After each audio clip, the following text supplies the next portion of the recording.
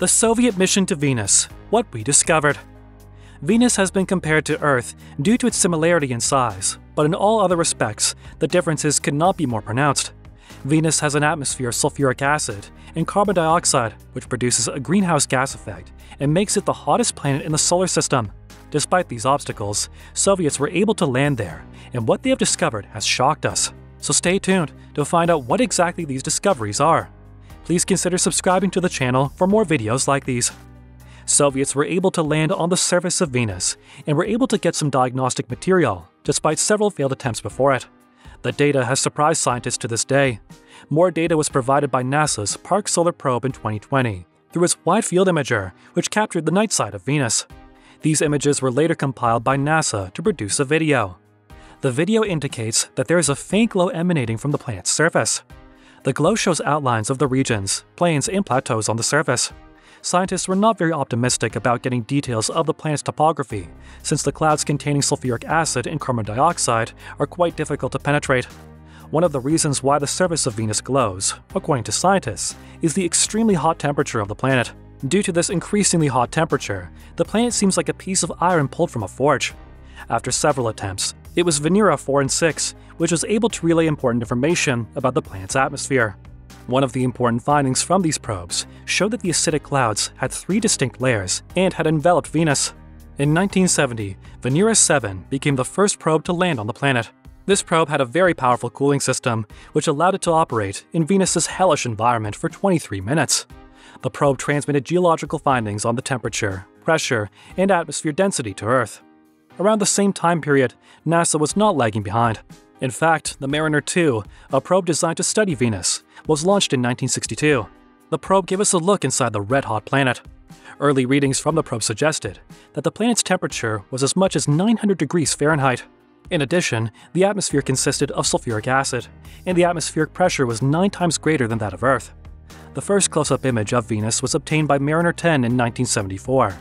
The image was edited to reveal how the acidic clouds would seem to the human eye. The Venera 9 and 10 produced images from the planet's surface, from a specially designed compartment which housed the telescope and the camera system. The cameras on the Venera probes could not produce a detailed image, since colored cameras could not have tolerated the harsh climatic conditions of Venus. The images, however, were good enough to paint a picture of a planet which had an eerie similarity to Earth in terms of size, but was located almost 61 million kilometers away. Venera 9 showed terrain filled with rocks, and Venera 10 showed traces of frozen lava flows. The Venera 14 spacecraft remained functional on Venus's surface for almost an hour. It produced some excellent pictures and was able to relay some important information back home, since the sensors were located in a tightly sealed titanium case. The sensors were cooled down significantly before the probe landed on the planet, so that these devices remained functional as the probe touched down. The cameras housed inside these Venera probes were able to produce colored images of the planet. The stunning, colorful panoramic view was quite a hit with scientists and the average space enthusiast. The images showed the formation of rocks surrounded by dark and shallow soil. In the somewhat harrowing landscape, some bizarre features could also be observed. A team of scientists from the Space Research Institute of the Russian Academy of Scientists had earlier suggested that these bizarre features could signal the remains of a civilization. Some of the details captured by the camera resembled a disc, a black cloth, and a scorpion. These objects were in focus for a short interval of time, and then disappeared. Scientists later found out that these images contained parts of the probe, which had fallen off during the process of landing. The Magellan spacecraft also gave us some memorable pictures of Venus. These pictures showed colder volcanoes on the planet, impact craters, and some incredibly high mountains.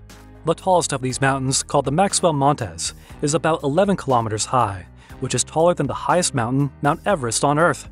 There are some very interesting images too. For instance, in the Esla region of Venus, we can make a volcanic edifice which is almost 66 kilometers across the base.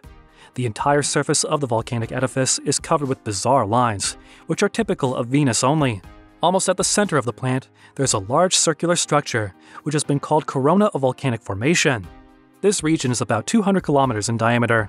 All these different regions, including different pancake domes, indicate that the planet is very active. In fact, the tectonic plates are still very active in the depths of Venus and continue to throw lava on the surface. The surface temperatures of the planet limit the possibility of life. However, scientists have speculated that microbes can survive in the thick clouds surrounding Venus.